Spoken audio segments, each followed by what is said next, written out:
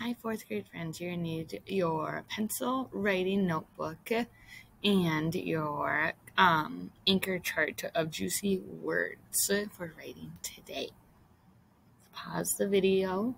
Pause it if you need more time to gather those materials. All right.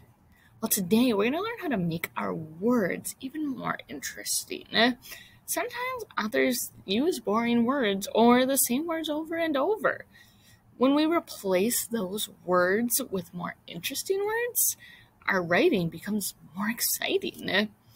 So we're going to read through our story or mentor text. I want you to listen and see if you can find examples of places in the text that the author uses an interesting or unique word.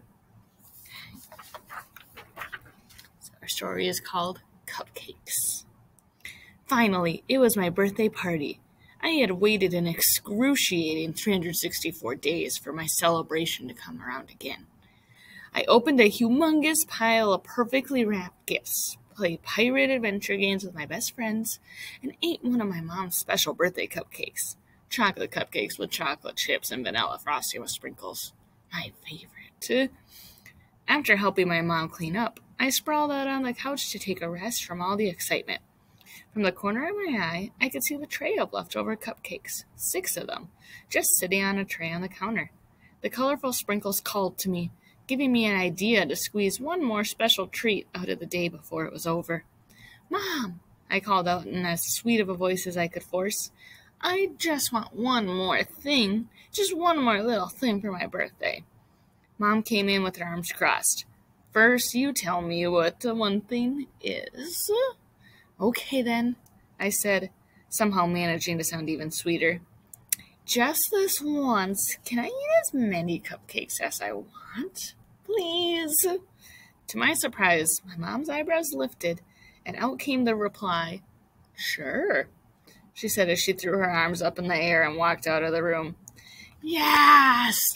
I thought to myself as I bounced off the couch and bounded into the kitchen. I finished the first cupcake in 30 seconds. Well, that was cake, I thought, making myself chuckle. The second cupcake went down just as easily. The delicious taste of rich chocolate and buttery frosting was so delightful that I couldn't resist continuing. As I took a bite of the third cupcake, I mushed it around in my mouth to taste the heavenly mixture of chocolate and frosting in every corner of my mouth. The next bite was between my lips before I swallowed my last. My stomach was feeling full. My taste buds begged for more.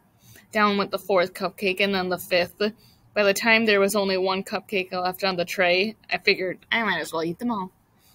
As the last bite of the last cupcake went down, I congratulated myself on the accomplishment, just as my head started to spin. My stomach felt like there was a rock, no, a boulder, inside of it. It weighed me down until I slumped to the ground right there on the kitchen floor. I rested my head against the cupboard, clutching my stomach with both arms and resisting the urge to gag. My mom walked in, glancing from me to the cupcake tray and back to me. "Your face looks green," she finally said. "Was it worth it?" "Kind of," I said, smirking back. Secretly, I was already planning what I could get away with, not food-related, on my next birthday. Just 364 more days. All right. There's a lot of interesting words in there, wasn't it? I really liked it right at the beginning. The excruciating 364 days. I bounced off the couch and bounded into the kitchen. What was one more? I can't find it. I can't remember it off the top of my head.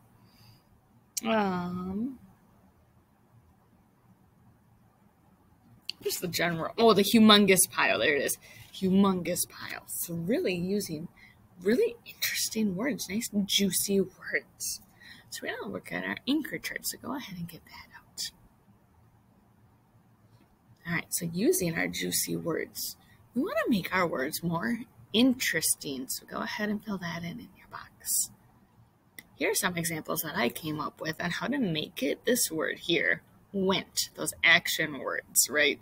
Went. Students went to recess. Instead of saying they went, We could say they ran to recess, or they skipped, or maybe they walked slowly. I'm not getting overly crazy, right?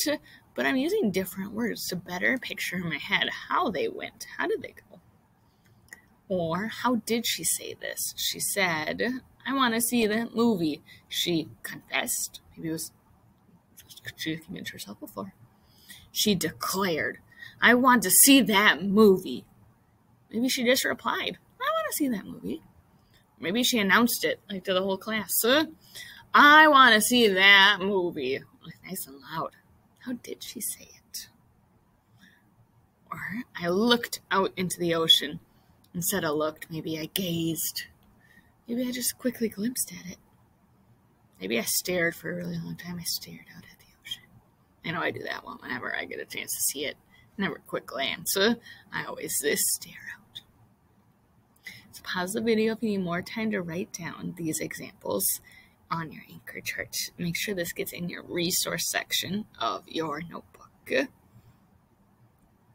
All right.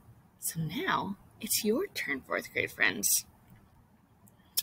You're going to look back at your story, okay, in your masterpiece section, one that we've been working on changing our parts for. Look back at places you used boring words like nice, very, said, cool, or anything else. Or words that you use repeatedly, like she said, he said, we said, she said. Instead of saying said all those times, replace them with words or phrases that are more interesting. Okay? There's no set number that you need because each story is so unique. But I really want you to look through and be honest with yourself. How many can you replace? Okay? Remember keeping this in your masterpiece section. If you need to, you can just erase the word and replace it right in there. Or you can cross it off and rewrite it up above if you have room for that. But I know our pages are getting very full. So if you finish before your 15-minute timer's up, go ahead and work on your More Stories draft, okay? Let me know if you have any questions. Otherwise, I will talk to you soon.